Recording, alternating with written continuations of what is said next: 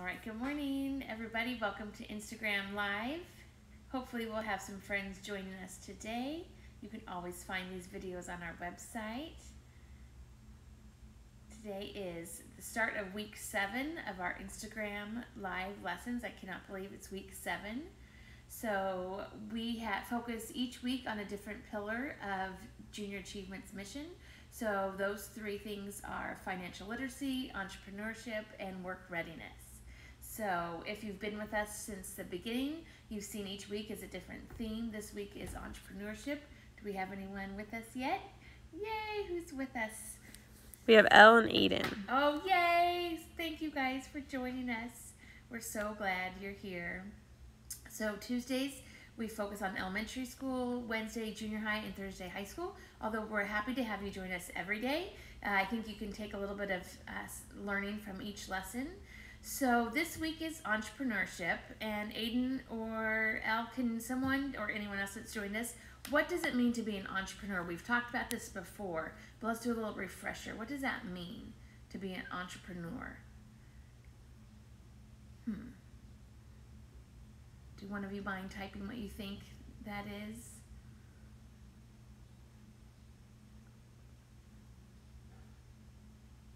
All right, let's see if what you're thinking is what I'm going to say. Let's see if we have the same definition. So an entrepreneur is someone who starts their own business. Did we get some of those answers? Aiden said your job and you own your own business. You own your own business. It's really nice. I've been an entrepreneur. I've started a few different businesses, and it's kind of nice. So this week we're going to focus on, do you want to be an entrepreneur? What does it take to be an entrepreneur? And today I'm going to read a story about student Charlie and his class, who they become entrepreneurs. So before we get into the book, I want to go over some flashcards of words and concepts that we have talked about over the last 7 or 6 weeks, and see if they're like, oh yeah, I know these words, I know what they mean. So I think you all know what this is, how to earn money. So earning means to get money for a job you do, right? A job that you did, you earned the money. Now, we've talked about chores, and some of you earn money to do chores and others of you don't. So that kind of depends on the family. What are some other ways that you've earned money? You got money for a job that you did. Let's think about how you've earned money. Go ahead and give me an example. How you've earned, and money. Here we go, something used to pay for the things we need or want. So I see a debit card, I see some dollars and change. Anyone want some money? Anyone want to tell us how you earned some money? Elle earns money by doing chores. Oh, do you? Okay, that's so great. Yeah, some families do that, some don't. So I think you're lucky, right? So yeah, that's a different way. I have a friend whose daughter is an entrepreneur. She started a poop scooping company in her neighborhood. So she went around to all of the neighbors and said, I'll come with plastic bags and scoop all your dog's poop. And she makes about $200 a month doing that. So there's all sorts of different ways that you can earn money. Okay, so when you do earn money, you have money because you have things that you need and things that you want, and you use that money. So needs are something that you must have to live. So you need food, you need water, you need clothes, you need a house, things like that that you need to survive. Now, something that you want is that you would like to have, right? So you have a job, you earn money, and you buy things that you need and want. Sometimes there's things that we want, but we say we really need that, and really it's probably a want. So you kind of have to decide, how much money do I have? What are my needs? What do I need to pay for? And then what do I have left over for what I want? And we talk about in Junior Achievement to pay yourself first. So when you make money, whether it's your own business or you work at someone else's company, you put money into savings, you pay yourself first, and then you take care of your needs and then your wants. You can donate money, you can invest it. We've also talked about goods and services. So businesses provide goods and services. That's ways that you can earn money. That's what you pay money for. So goods are things that are bought and sold. If you can give me an example of a good that maybe your family had to buy this week. What's a good that your family bought? Let me know. And services, work done for others, such as haircuts or car repairs. So So we've talked about these both before. So think about what is a good that your family's bought and what's a service that your family might need, that you might pay money for. Goods and services. Aiden said food and Elle said cream cheese.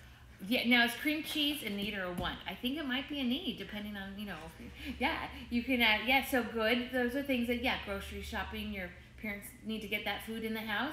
Now, a service, a lot of our service companies aren't in business right now, right? Haircuts, different things like that, but car repairs, different things. There are services that you can provide for others as an entrepreneur or that you can purchase. So those are some words and some concepts that we've talked about throughout the last 6 weeks. And now I'm going to go ahead and read a story. It's called Charlie Plants a Garden. So I thought it was fitting to sit here in Sprouts, right? How many of you have been to Sprouts or shop at Sprouts? Since the theme of the book is a garden, I thought, why not? When students are here in J.A. Biztown, this is one of the businesses, and kids come and they do a quiz. They get products, they do a couple different activities. So I thought this would be a fun place. So let's go ahead and start reading. Did we have any other goods or services or any other comments? Yard work as a service. Oh yeah, that's really important. That's really important. Okay, thank you for those comments. All right, so this story is called Charlie Plants a Garden. And I want you to think about, as I'm reading it, what concepts that we've talked about are in this book, okay? So here we go. Let me go ahead and get started. Okay, Charlie sat with his grandmother at the kitchen table. It was the first day of spring. When I was a little girl, I lived on a farm, Grandma Laura said. Each spring we planted a vegetable garden. The corn was sweet and delicious. I haven't planted a vegetable garden in a long time, Grandma Laura sighed. Have any of you planted a garden? I love gardens. I'm not really the best gardener, but I love having plants. But I don't tend to keep them alive. But how about you guys? Have you planted anything? I hope you are better gardeners than I am. But I love the idea. I just need some help keeping my plants alive. All right, the next day, Charlie walked to school with his friends. A vegetable garden sounded like a great idea, he thought. Why couldn't the neighborhood have its own garden filled with fresh vegetables for everyone to enjoy? Charlie told his teacher, Mr. Jacobs, his idea for a vegetable garden. Mr. Jacobs smiled. I think we can make your idea for our class project and share what we grow with the community. Aha! Mr. Jacobs said some of the vegetables would go to the local food pantry to feed the hungry. Charlie and his classmates couldn't wait to get started. Aha, so I hear what's happening is they're starting, okay, we could do this nice service for other people. So that's a good business strategy, providing something for people that need it. After working out the details, Mr. Jacobs said the class could start a neighborhood garden in the empty space across the street from the school. Mr. Jacobs gave everyone a letter to take home explaining the class project and inviting families to help. A garden would need lots of things. Mr. Jacobs told the students they would sell seed cups for $1 each to raise money. Aha, so they're going to make money selling seed cups, and they're going to use that money for their business. What do you think a garden needs? What are they going to need to spend their money on? Elle said she made a greenhouse and planted lots of vegetables. Oh, that's so cool. There's nothing better than eating things from your garden. All right, let's see what the class does. Mr. Jacobs helped the students get started. He gave everyone 2 packets. One packet had flower seeds and the other packets had vegetable seeds.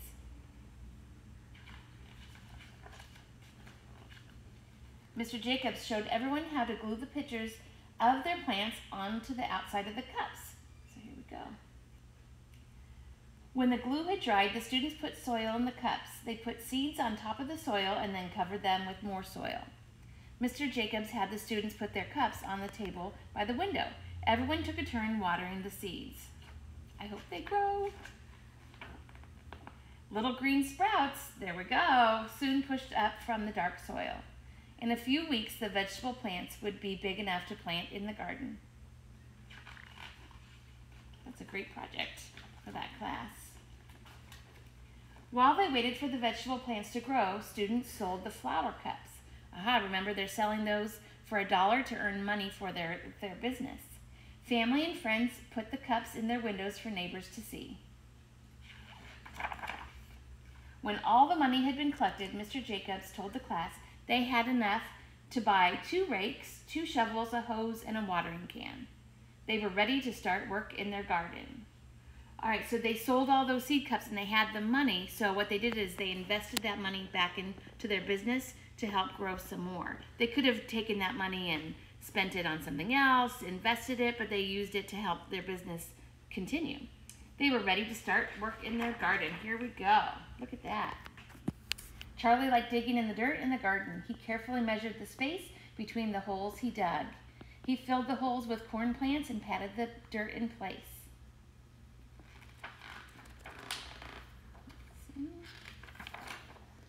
Spring came and went. Soon it was summer. Charlie, his neighbors and classmates visited the neighborhood garden often, pulling weeds and watering the plants. Looks like things are growing nicely. That is so great. Finally, the garden was ready for everyone in the neighborhood to start picking vegetables. Look at that corn. Woo. Charlie picked corn to give to the food pantry and some to take home. Grandma Laura cooked the corn that night for dinner. Charlie's garden corn was sweet and fresh, just like the corn Grandma Laura grew when she was young. Charlie felt happy. He knew he'd worked hard and done something special for the neighborhood. So that is it. Yay for Charlie and his class, right? So they were entrepreneurs, right? They had an idea to start this gardening business. They sold the seed buckets, or the seed, I'm losing my mind, their seeds, to earn money for the garden, and then they used that money to plant more, and then they gave away some of the vegetables to the food pantry, and they took it home. Could they have sold some of their vegetables as well to make more money?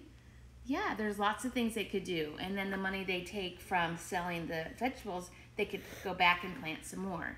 So that was a great little story. Hopefully it inspired you. Maybe there's an idea that you want to do to be an entrepreneur. Maybe you can sell goods or services. You can do something for the community with some of the money that you make. There's so much you can do. Lots of time to think about things right now, isn't there? So thank you so much for joining us for today, Charlie Plants a Garden. Tomorrow we're going to talk about what else do you need to become an entrepreneur. There's some different things to help you be successful. So if you want to tune in tomorrow, we'll talk more about being an entrepreneur. So any other comments before we go? We're so glad you're joining us, and we'll see you next time.